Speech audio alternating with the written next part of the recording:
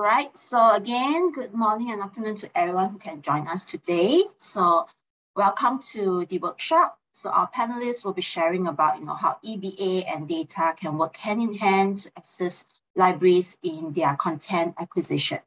So before we get started, there are a couple of house rules, which I will quickly share. So you'll notice that your audio and video has been turned off. So to ask a question, put it into the chat box and make sure that the settings is set visible to everyone. This whole session will be recorded, and the recording and the slides, as well as the speaker's contact, will be circulated to the registrants via email. If you have any questions that is not answered, please drop me an email.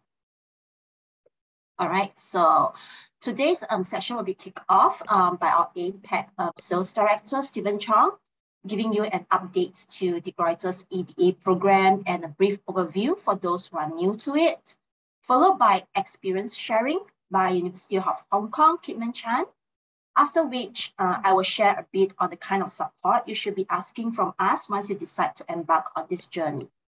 So over to Stephen, please. Good morning, everyone. I'm Stephen Chong, representing the Reuters. I'm actually presenting from Taipei today. This week, I'm here visiting some libraries to also discuss about EBA.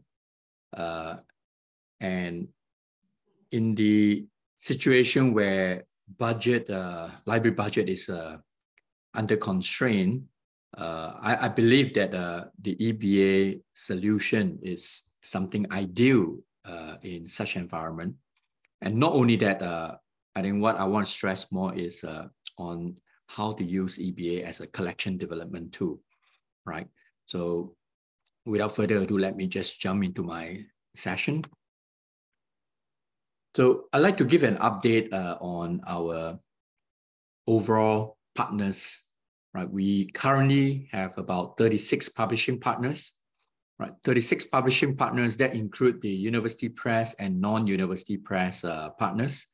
And within our EBA, there are out of the 36, there are 30 publishers participating in our EBA model, right? And so far, we have 22 university press join the Reuters to allow us to help them for their global dissemination of knowledge. We have a majority of the university press from America, North America, and we started to get some UK university press. And in fact, we have recently signed an agreement with 15 Canadian university press. They'll be joining the Reuters family, and we'll be loading their titles onto our platform, right? But within the EBA, currently there are 30 publishers, right? And there are about 9,000 titles from 6 university press partners, which the Reuters has the exclusive archive. So they are back files. We have the exclusivity, and it's only available through the Reuters. We help them to digitize the physical book into ebook format. So this gives you a quick overview of our partners' situation. If we look at the content growth, overall, if we look at from 2018 to up to 2023, looking at January each year, our total content has been growing at an average of at least 20%, right? The blue part that you're looking at is actually the English content, and the red is the non-English. So we do have other languages like German, French, and some of the Spanish. And let's look at this slide, because majority of our libraries within Asia Pac, they would go for English-only content. So English-only content, we have just passed about 80,000 titles within EBA, right? So within EBA, again, we're going at a rate of at least 20 at some point. Some years, there are 30% in terms of new new content. They may not be all front list, but it's all content that we bring new university press onto our platform. And like, for example, Princeton University Press, from time to time, they may give us a new content which is not available in the past, right? And so we have helped to digitize some of the content, or we have gotten new publishers that join us. So our EBA content English language growth has been pretty impressive in the last 6 years. So let's have a quick look about what are the benefits, right? So in the beginning of my slide, I mentioned about we kind of like encourage a library to use EBA as a big data tool for collection development. So when you start to see the usage, the patterns, and what are the subjects, or from which publisher, university press, and where they are from, which copyright year, it gives you a better idea of what are the user your researchers are actually using.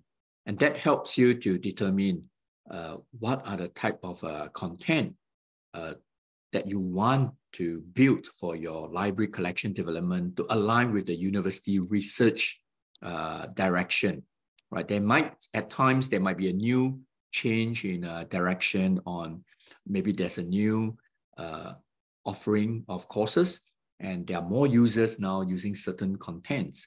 But again, there are certain liberal arts content which cut across all subjects, all courses, which may be quite difficult to sometimes to narrow down what are the content that are necessary to support those cross-discipline research area. So I will encourage use EBA as a big data tool to help you to determine what you should be buying based on evidence rather than on a speculative or predictive purchase, right? And the titles are added on a monthly basis. So whenever all titles, whether it's a new or new publishers that come on board, once it's ready, we'll load it on a monthly basis. And the titles are DRM-free, unlimited users. You can support remote access. And this is particularly useful during the COVID period. We do have universities, students that are stranded. They can't get into the, like for example, in Australia, there are many students who can't get into Australia, but their students are still able to access remotely. So I will do a quick comparison between EBA and DDA, right?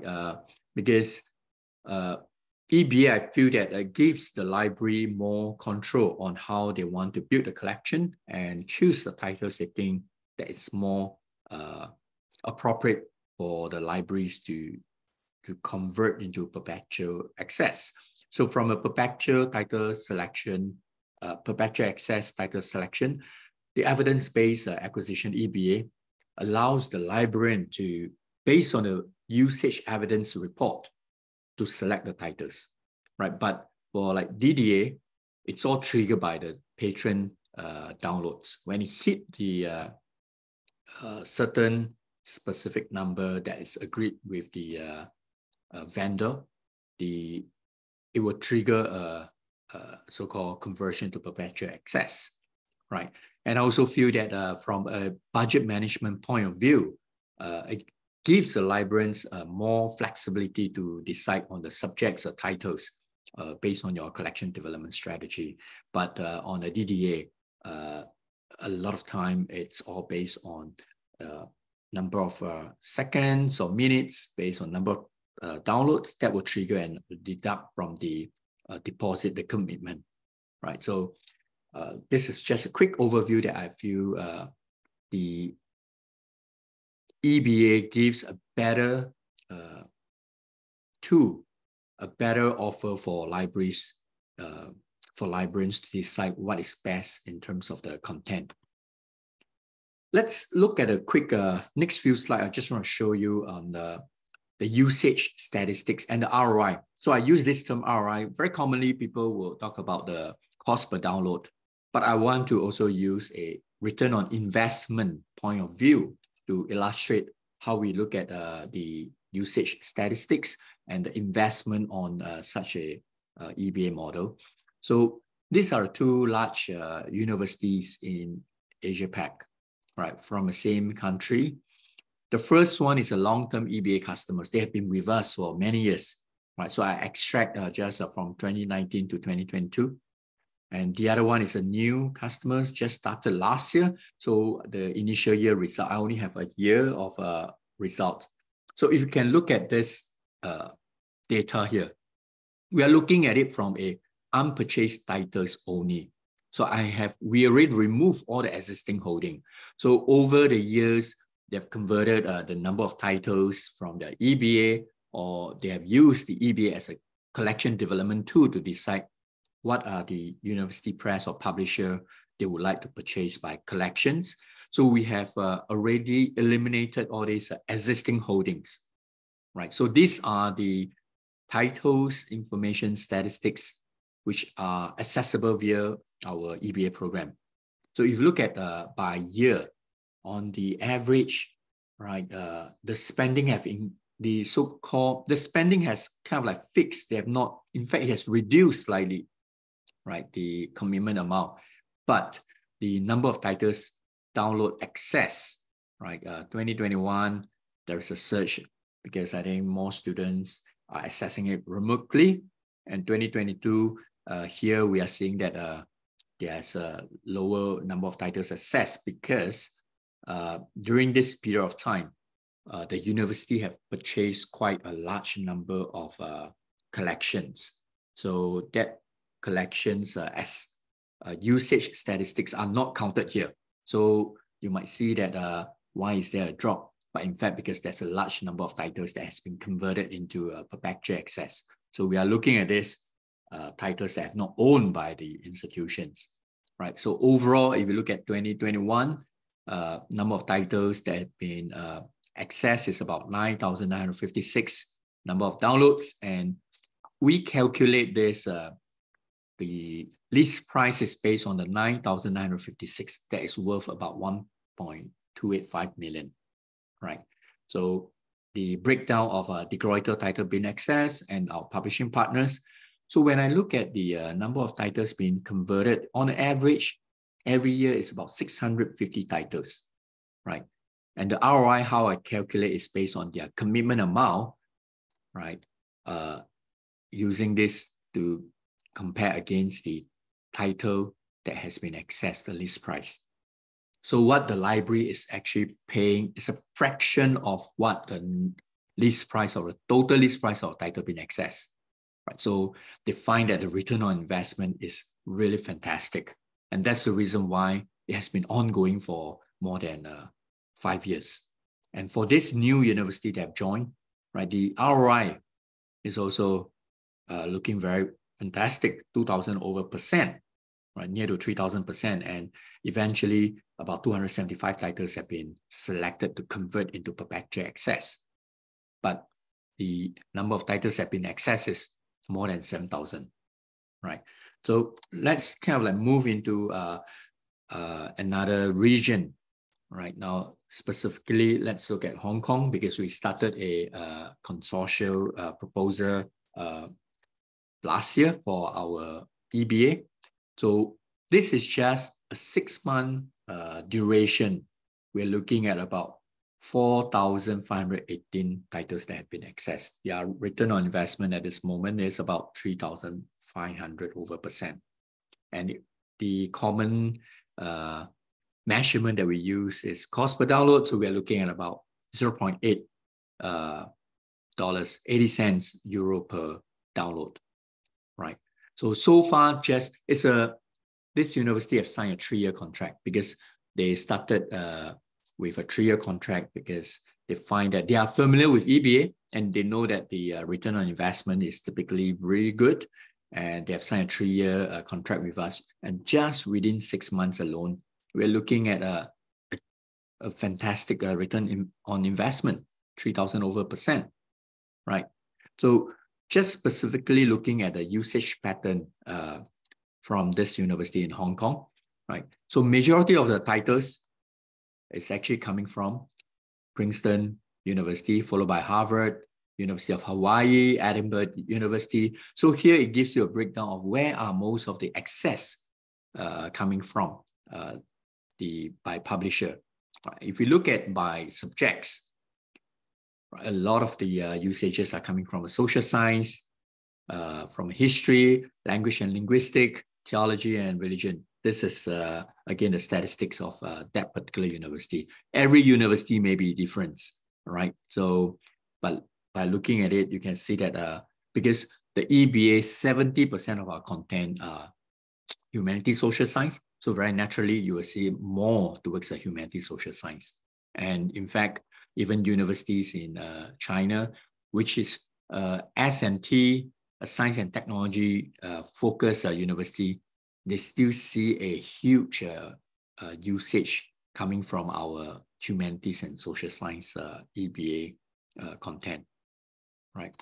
So a quick overview about what's happening, the trend. And in fact, from 2020, we have only 2 customers in Asia Pac that is using EBA. Now we have about 20, and I'm looking at the rate of how we are promoting, creating market awareness among the different cities and territories.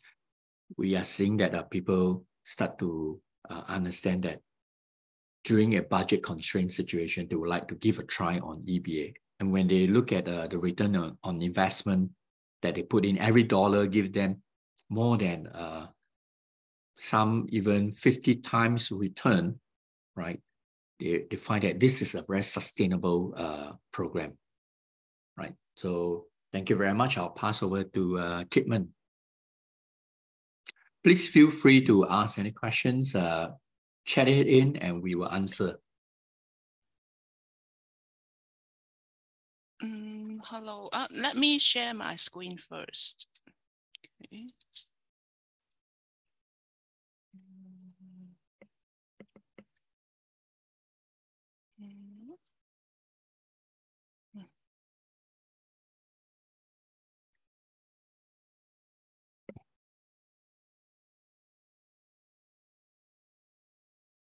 Can you see my slides?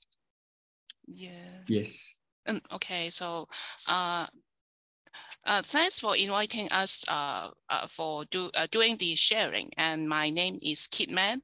I'm the Social Sciences and Business and Economics librarian from the University of Hong Kong Libraries.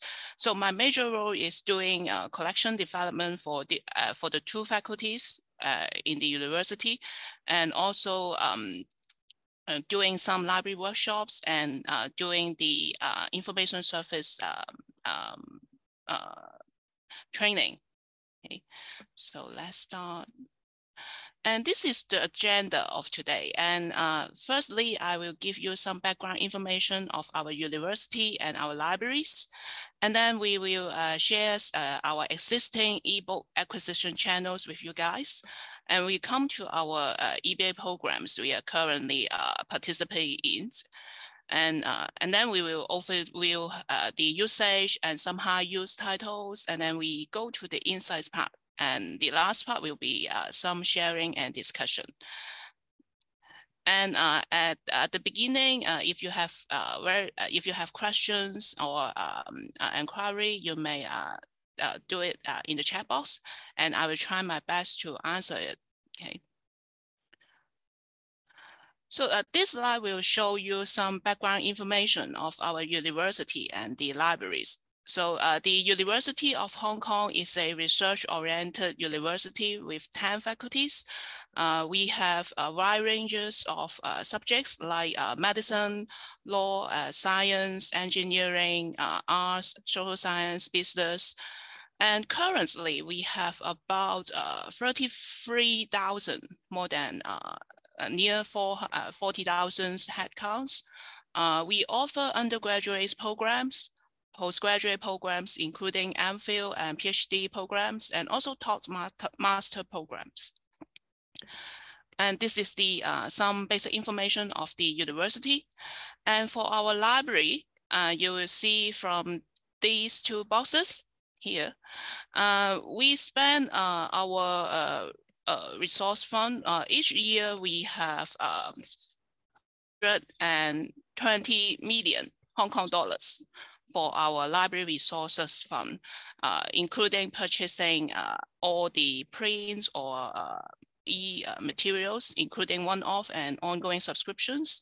And you see that we have over 90% spent on e-resources subscriptions. So we have a very big concern on how we can make good use of our money. And from the boxes here, you will see our library collection.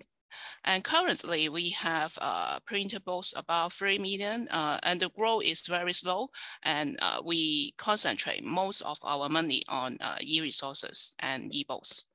And you will see we have around 8.5 million e-books we have, including in subscription base or we own the e-books. And we have around 1,000 databases.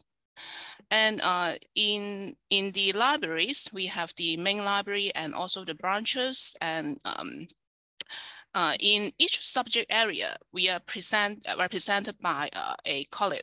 Okay, we have to do the, as I said, collection development and also the liaison role.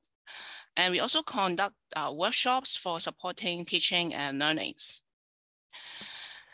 So let's move on. Okay. So this is the ebook acquisition channels we are having.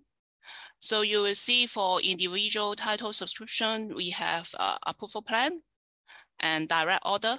So the approval plan is we work with our vendor YBP, and we set up our approval plan profiles. And then once a title meets with Hong Kong U profile, we will trigger the purchase.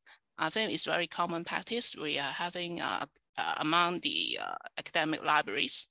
We also have direct orders for ebooks. So those orders will be recommended by teaching department for supports their course learning or course teaching, or from general library user like the students or our readers or borrowers. And also from our subject librarians. We recommend some titles which may be related to their curriculum. And then we also have purchase and subscription to subject packages. Like we have the, for example, we have Emerald ebooks. We subscribe to their several collections. And we also have DDA programs. And we used to have several DDA programs like JSTOR DDA Buying Cup. And you guys know that we have they have turned on the available titles. And if it meets the agreed usage, and then it will trigger the purchase automatically. And then we also have eBay programs with a participant. We take part in a lot of different eBay programs from different publishers. And again, it's like we committed a certain amount to a pool of titles, and then the users can discover the titles. And at the end of the contract period, we make the selection based on the usage. Okay. So this the summary of the last slide. We have several acquisition channels. And in Hong Kong U libraries, we acquire both Western and CJK materials. And I will concentrate on Western EBA programs in this section. And for CJK, we have one eBay programs from iRead ebooks. And for Western one, you see those familiar names like CUP, Gale, JSTOR, Sage, Elsevier, and Wiley. Okay, so I don't go into each in very detail. And then I move on to the next slide. Okay. So this is our overview or the usage summary. And you will see the in this table, you see the title available for access in our contract period. So I selected 5 programs for you guys to have a quick look. And this column, you see the number of titles we committed in last year. Okay? And the amount spent. So this is the roughly amount. So I cannot give the exact amount due to some the agreement. So I give you the roughly amount. And we also calculate the cost per title. So you will see we have the biggest pool we have from Wiley. And we also committed a lot, about 400 titles, and then we commit for this amount for last year. And you can see from the cost per title, JSTOR, which is the lowest, okay, 80 US, and Elsevier, you guys know that is relatively expensive. So this one you see more than 200 for cost per title.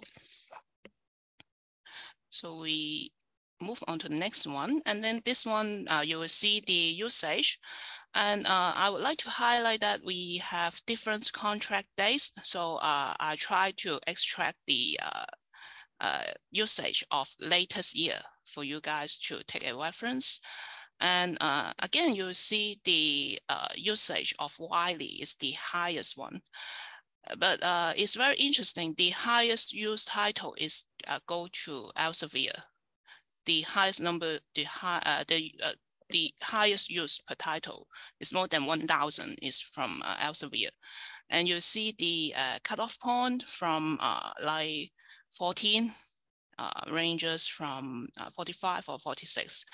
We try to find a very common usage pattern, but it seems not easy. Okay, you see the range of usage varies a lot.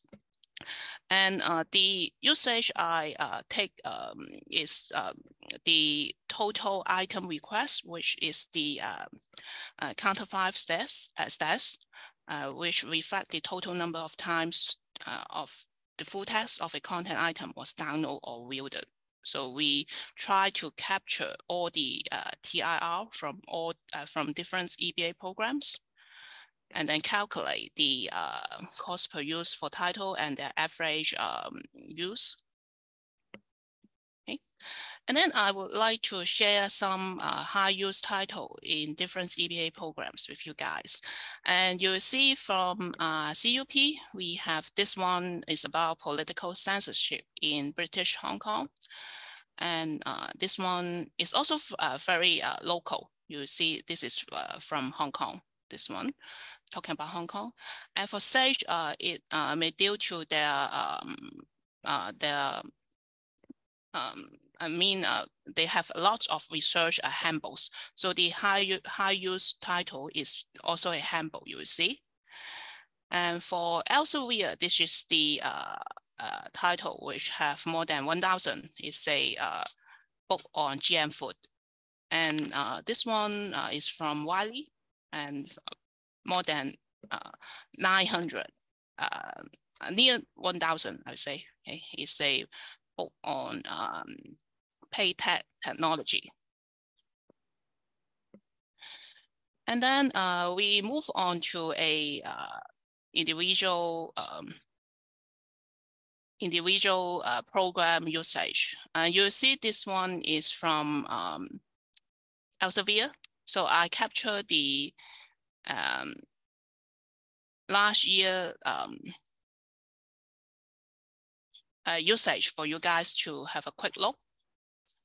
And you see here we have the mean and medium usage for the selected titles. You brought the video cam, okay? And you see there are the total number of titles we can access is more than 6,000, and the total use is 34,000. Okay, and we try to rank the title like this. The highest one more than 1,000, you will see from here, and the one is from rank from 1, usage 1, and then the 185. And then we do a similar analysis for Wiley too, okay? And you'll see, I'll try to compare 2 years for you guys. And this is the table, and we commit the same amount, around 5% for the purchase. And this is the usage of last year of the select title. So we try to rank. So you see a few numbers, they have rank, the usage are very, very high. And then you see the average here, and the mean and median. Okay, so I see a question, what matrix? So we use a TIR, so I think I already answered in the table. Okay, and so let's move on. Okay. Yeah, here. So this is the roughly summary, how much we spend on eBay programs in 2021 and 22. So I review the amounts we spent on one-time purchase is around 10 million Hong Kong dollars. So one-time purchase include all the ebooks and all the materials which is one-off. And the amount spent on EBA is 1.6 million Hong Kong dollar. And approval pen we still spend quite a number, so 2.5 millions. And you see EBA program is around 15% on our one-off purchase. So this is a quick summary. And then you see how we adopt the model. So we try to justify our selection by usage based on the usage statistics. And we look at the usage as a evidence to make our decision. And one of the most beautiful thing of eBay is the cost control. So you can, the users can access to all, and we can like to pay a reasonable amount and then access to a lot of titles. And at the end of the contract, we make our selection based on the usage evidence. And it will save our time. So it facilitates our decision making. So we can have some evidence to make sure the money we are well spent and worth spent. Okay. And again, the benefits, as I mentioned, we access a lot of titles in a certain period. Usually for a discounted fee, we negotiated. And time saving, again, it's safe. The selection mainly are done by the acquisition staff. So if they have any problems in making the final judgment, they will go to the subject librarian to ask for the advice. And some of the titles they have, when they do the ranking, they will see they have same cutoff point in the usage. So they need to make a decision. So they will go to the subject librarians for this scenario. But most of the time they can do it on your own. And then the CD, the head of CD will do the revision and then make the purchase finally. And also the committed amount, usually we can own the titles for perpetual access. Okay. And we also talk about some, sorry, what's wrong? I'm sorry for that. We will talk about some factors determined to join a eBay program, or we make a deal with the vendor. So we will like to compare the cost of an ebook in the EBA program and an ebook selected from Sleeps. And we also check the scope of the pool of books available. And we also anticipate the usage. And you will see for Wiley and Elsevier, we can expect it will have a very high usage due to their subjects matters. And for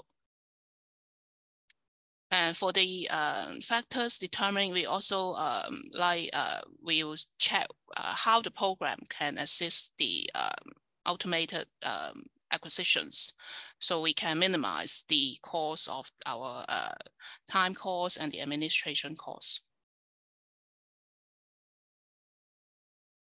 Okay. We also talk about some impacts for the users, and as mentioned by at the beginning, as mentioned by the quotas, during the COVID-19 outbreak, the access to eBay ebook programs are very, very high because most of the teaching are done online. So they did a lot searching in our library webpage and to discover the resources for their own study and also for teaching. And other impact for users, they may not be aware, but they are exposed to more titles for their discovery. And there is a little drawback. I think it's from our JSTOR DDA program. I think some teaching staff, they bookmark a title for future use or studies, but that one is unfortunately is not that high usage. So it's what disappear from our webpage after the contract period. And then they write to us why the book disappear.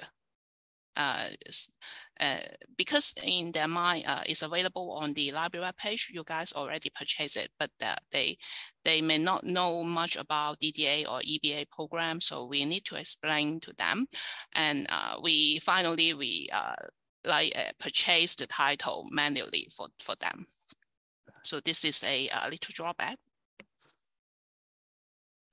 And for reflections from our staff, and when we review the high use titles, you will see we have many usage on handbooks or textbook, and it come to a point that we have to review our city policy, how we purchase the titles for the users and for the staff and students. And we also want to develop something like best practice or guidelines for joining EBA and how to select the titles. And we want to do some systematic review on our usage and the EBA program management. And but due to the change of our city, the staff in city, so we cannot make the plan very smoothly. So we still have to have more time to observe the usage and then develop our guidelines on managing EBA. Okay. So this is the this is my sharing. I hope we can have some more insights discussion and we can learn from each other from our experience. Okay, thank you. Thank you. Okay. I'm just going to share the next section, which is on the support for customers. Let me just share my screen.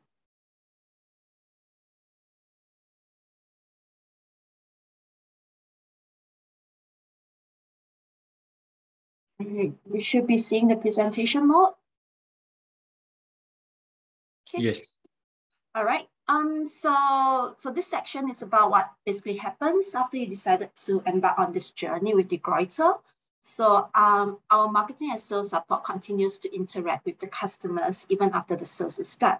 So this includes onboarding series, extended support, proactive outreach to identify small roadblocks before they become a big issue, so that the EBA journey and experience is an enjoyable one for your customers and also your users. So sometimes we have questions from librarians when they come and tell us about they have limited time and manpower to promote the materials that they're currently having, or they do not have information to promote the collections, to create awareness. And sometimes they want to get feedback on how users are feeling about these acquired resources that they have at the library. So let's look at some of the support and resources that can help you achieve this.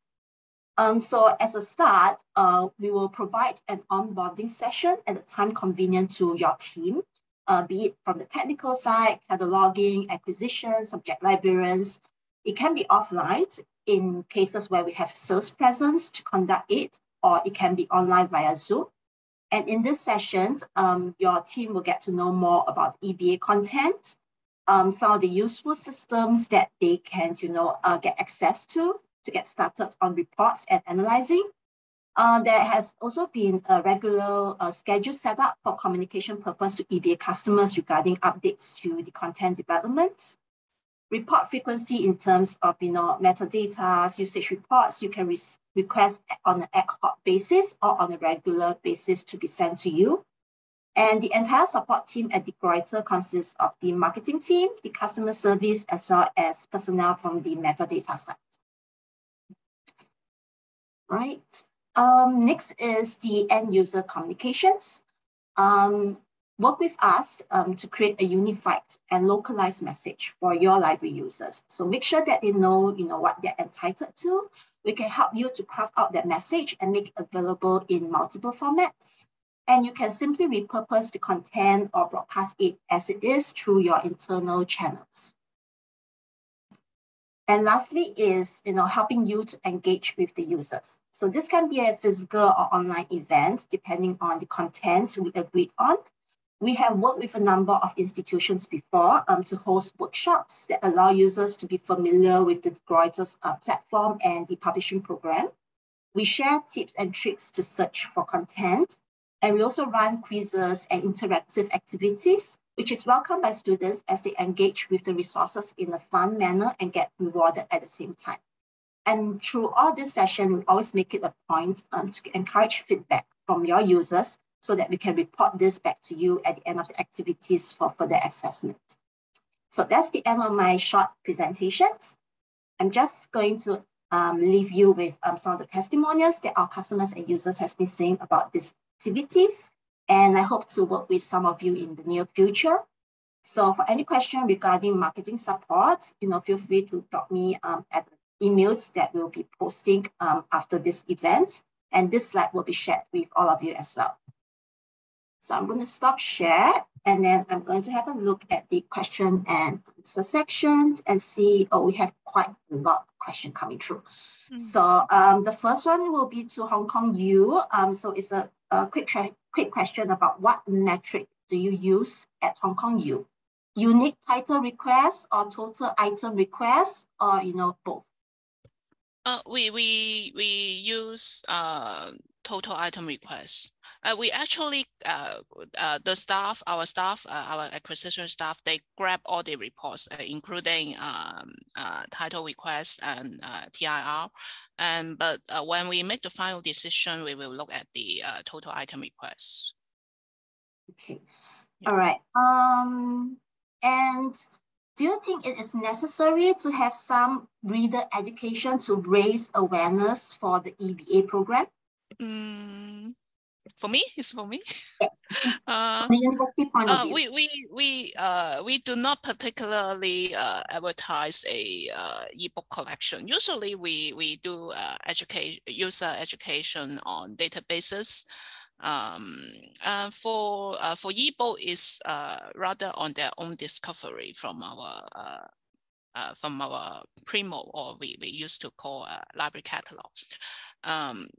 Yes. Okay. And it's some. I feel that it may not easy to explain the EBA programs to them. It's quite complicated, and from the user point of view, they only want to have the full text when they view the ebook. They do not really care how you guys really have purchased or licensed the books. That's my point of view. Maybe I And can just add yeah. a point to it.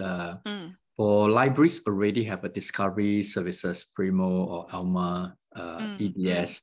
It's not a problem because it's up to individual to do their search and find the content.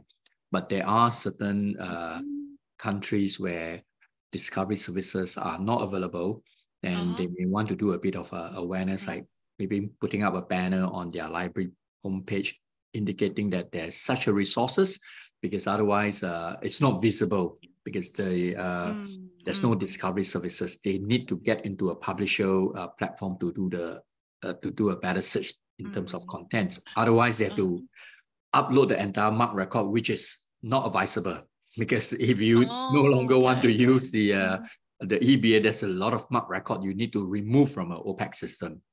So again, depends on the library setup. Yeah. From my point of view, I think is the the most important thing is the user can discover the our contents from Primo. It seems sometimes the ebook titles it's not come to their search. Usually a lot of articles will pop up from that search, and the user they only type the keywords, and they may not aware they have to select between books and articles, and then like the articles results will rank the at the first few pages, and then the ebooks records may be not easily discoverable. So this is the discovery engines. From our point of view, I think as much as possible, we want to see the actual behavior, so we don't want to intervene with kind of external marketing. But there are some libraries who need some help. So our metadata, everything, it's all uploaded to the major discovery services every month. So every month, when we have new titles, it will be also updated to the discovery services. So again, as much as possible, we hope that it's through the natural discovery and what the metrics, the earlier metrics that I've shown earlier, it's all purely based on the library's discovery services.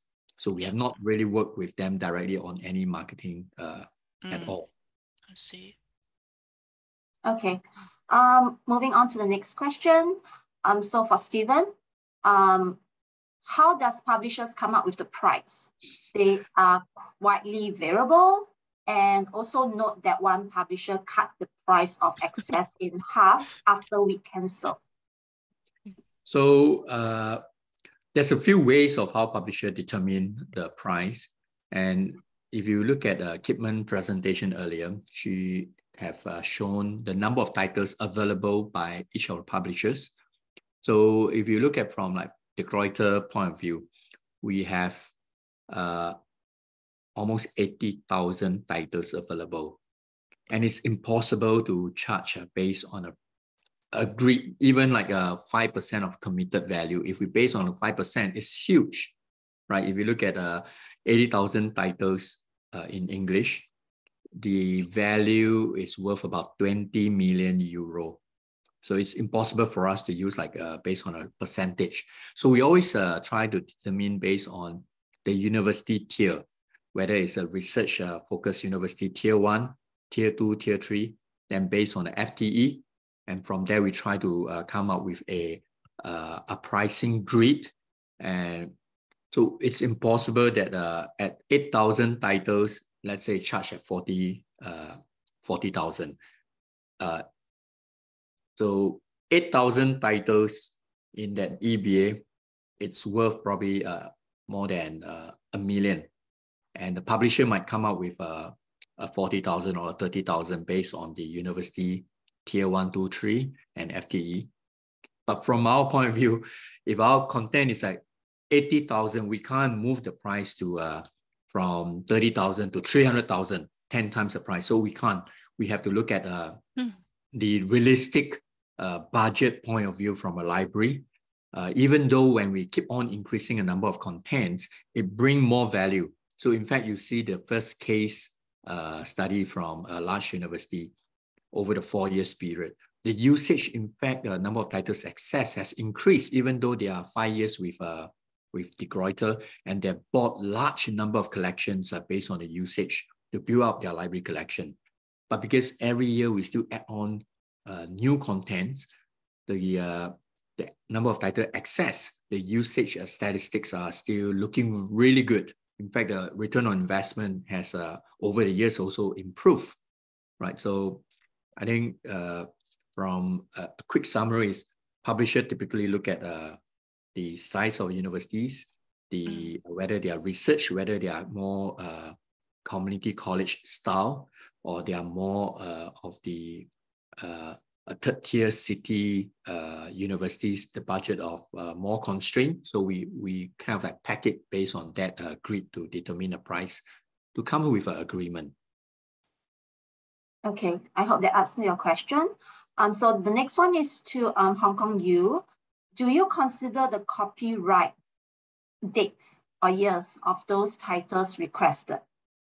Copyright dates, mean the yeah, I guess it publish will. date? Yes. Yeah, we do. In the past, we haven't. We do not consider this the copyright dates. But when we view the selection, the list for selection, the titles with usage, we discover that some of the titles are pretty old, and then we try to exclude them from our selection.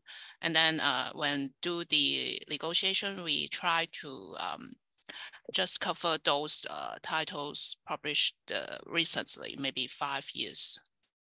Recent 5 years. Okay. Next one for Stephen. Can you go over the calculation on how the ROI percentage came about? For example, if the total number of titles accessed, it's there's $100, for example, right? The total number of title access and the list price total worth is $100, right? And if the commitment is $1, right? So that's how I use the number of total value of the title being accessed, $100, then divided by the commitment amount, $1. That's how I get like 1,000%. Right? So if a university have accessed a value of €1 million worth of titles during the last 12 months, and if their commitment is only about $10,000, that's where I get a percentage, 1,000% of return on investment. So every dollar you put in your investment, how much value you are getting out from the program. So rather from strictly looking at the cost per download, sometimes we have to look at what is the total value that we are offering to the researchers, to the students for every dollar that you put in. So that's how I kind of like calculate the return on investment. But you can also look at the number of times, right? Different way of looking at it is like I put in $10,000 and I have 1 million usage, then that is 100 times of return from the amount of money I invested. All right. So a quick question. Could you tell which university presses are exclusive to De Gruyter's program? So the earlier slides, there are 6 university press that is exclusive, and of which there are 4 of them that is available through the EBA. So there are about 9,000 titles from the 6 university press. And we are the one that helped them digitize the physical print book into digital ebook format. So we own the exclusivity of those back files. These are mainly the back files. And so unlikely you may have purchased those titles in the past through the aggregator, because it's not available in ebooks format at all. I mean, of course, it's possible that you own the physical book, but in the ebooks format, at the moment, it's only available through the Greuter platform. Okay. And the last question in the chat box to Hong Kong U, I'm going to rephrase it slightly. How do you make sure that the titles that you are going to purchase are not purchased before from other platforms, because you're on multiple programs and with JSTOR as well? Yeah. We have to do it at the last stage. We do the after we have the potential list. Yeah. When the program is running, we cannot do the number of titles is too large. Yeah. So we just like to do the dip on multiple programs when we make the final decision. It's similar, like if they are purchasing through the Greuter, we now offer about 30 publishers through the EBA. Yeah, So I know that they have the duplicate in between, but we can only do it at the last stage. Yes, so we will do a dedupe from the existing holdings and provide that list, the final usage statistics. After we dedupe from our system, we can tell all the existing holding. So libraries still need to do the dedupe from the other aggregator that you are using, whether it's JSTOR or AppScore. My ecosystem staff will do it. Yeah, we will do at least one round of dedupe from our end. Yeah, but we still have to do it when we make the purchase. Yeah. Definitely. I mean, because libraries are buying from different sources also. Yeah. All right. Yeah. Thank you. Yeah, we are on the dot for the 1 hour session. I don't see any other questions coming through. But, you know, feel free to drop us a line if you still want to send questions to Stephen and Kidman regarding anything on EBA or Hong Kong U program. So I thank you everyone for attending this session. And, you know, I look forward to seeing some of you in our next webinar. And I thank our speakers for joining us today. Yeah, during the session, because I have some technical problems, so you see my staff hands around, so I'm sorry about it. Yeah, but they're fixing the battery, so yeah, it's thank you very much. Just thanks. Come up. Thanks for thank inviting you, us. for joining us and everyone. Yeah. Thank you. Yeah, Have a great day ahead. Thank you. Yeah, see you next time. Yeah, thank you.